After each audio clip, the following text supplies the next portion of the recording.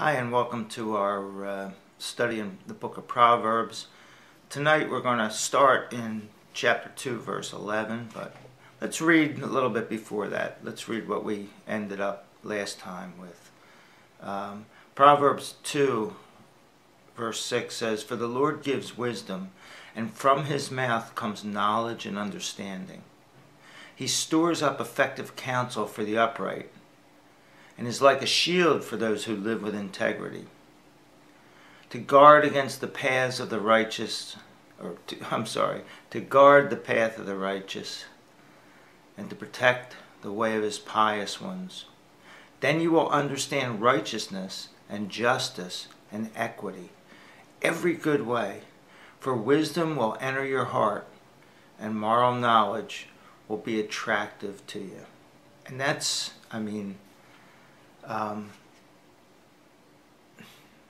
if you attain that in life, that's really something. That moral knowledge is attractive to you, because then you're going to be thinking about it all the time. When you're attracted to something, you think about that something all the time. If you're attracted to a new car, you're thinking about it. If you're attracted to a woman, you're thinking about her all the time. So,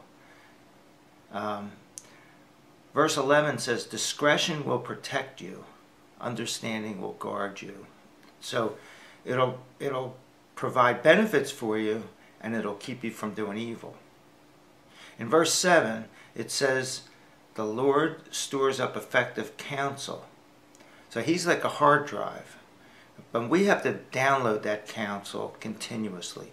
We have to be hooked up to that hard drive and taking it into ourselves and making it part of us.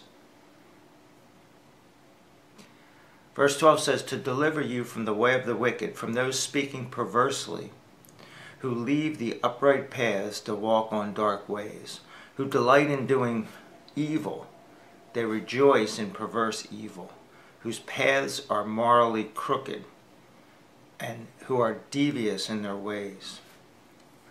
Now the Hebrew word for paths here is magala. And it's the same word that is used in Psalm 23. "He leads me in paths of righteousness for his name's sake." When you're going from Jerusalem out into the Negev, into the wilderness, going towards the Dead Sea, you pass these hills. They're pretty large hills. They have these circles that go around them to the top. And you look at it, that looks like a ribbon going around and around to the top. And what they are is, they're the paths of the sheep. The sheep would go up to the top, to the table. He prepares the table before me. Though the table would be the top of the mountain where they would go, and the shepherd would prepare an area for them to be able to eat the grass. But the way they get up there is by staying in these paths. And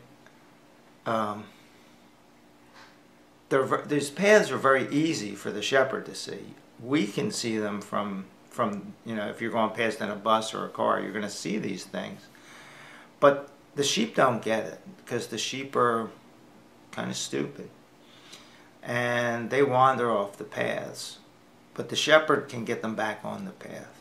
And if you think about it, the Bible calls us sheep a lot. And Jesus is the good shepherd. And he says, "My sheep hear my voice, and they come to me." So we are a lot like sheep. And we need to be kept on the proper path, on the proper magala. Verse 16 says, "To deliver you from the adulteress, from the sexually loose woman who speaks flattering words." So, kryptonite for men. Hey, big boy. Hey, big boy. Now, I want to say this. This is to the guys my age, maybe a little younger, maybe even a little older. I'm almost 60 now. If you're standing there with a pot belly and bad breath, and some 20-year-old girl is telling you that she's attracted to you, she's probably not. And women can fall for the same thing. They can be turned aside by a man who maybe gives them a kind word, or spend some time listening to them. Maybe at home they're not being listened to, and they get listened to, or maybe they never get complimented, and here's some guy who's saying, "Oh, you look beautiful today." We have to really guard against these things because they're very real. They're in our world. They're here every day, and they're not shouting from the corners. They're in the back alley going, "Psst, you want to have some fun?" Verse 17 says, "Who leaves the husband from her younger days." So we're talking about the adulteress. "And forgets her marriage covenant made before God. For her house sinks down to death, and her paths lead to the place of the departed spirits. None who go into her will return, nor will they reach the paths of life. So you will walk in the way of good people, and will keep on the paths of the righteous. For the upright will reside in the land, and those with integrity will remain in it. But the wicked will be removed from the land, and the treacherous will be turned away from it." So you see like a pattern in this book. The pattern is pretty clear. Steer clear of men who try to lead you into evil, and women who try to steer you into infidelity, because this is written to my son. Solomon's always saying my son.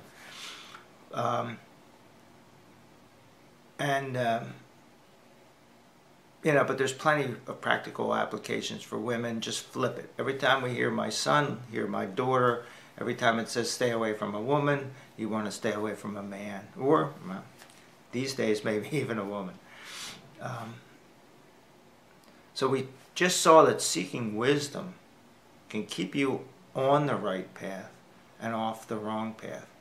So let's review where we are right now in the book of Proverbs. Solomon was a great man, a great king who was given all the wisdom in the world and didn't always use it. In fact, it was sort of like he got away from it incrementally over time. We know that wisdom calls out from the street corners, but those who would call you away from wisdom call out to you in the dark. They don't want everybody to hear it, because if people are going like, "Hey, it's time to do something really bad for you that you're going to think is fun at first," they're not going to say that in front of everybody, because everybody's going to tell you like, "No, don't do that. That's not you don't want to do that."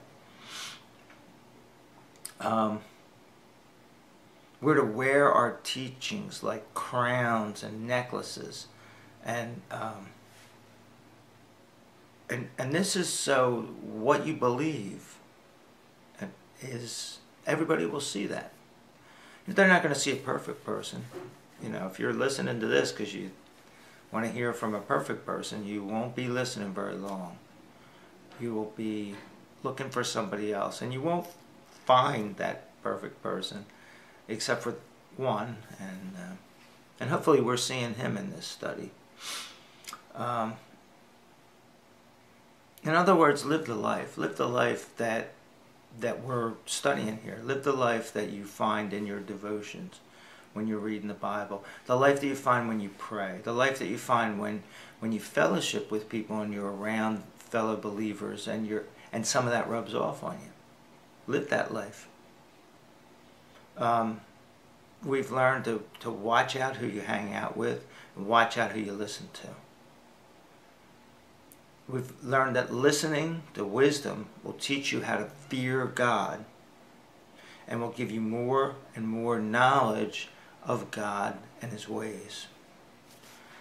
Now, your homework this time is a little more involved than usual. What I'd like you to do, and this can be very informal, this doesn't have to be in some fancy book that you go to a store and buy. I want you to journal a little bit. And maybe you've already been doing this. Maybe in the homework that we've had, you've said, okay, well, let me write all this down. Maybe you've been keeping score. But what we want to do is we want to keep score in some sort of order. We want to see an orderly progression of where God's taken us. I think it could be very fruitful to do this.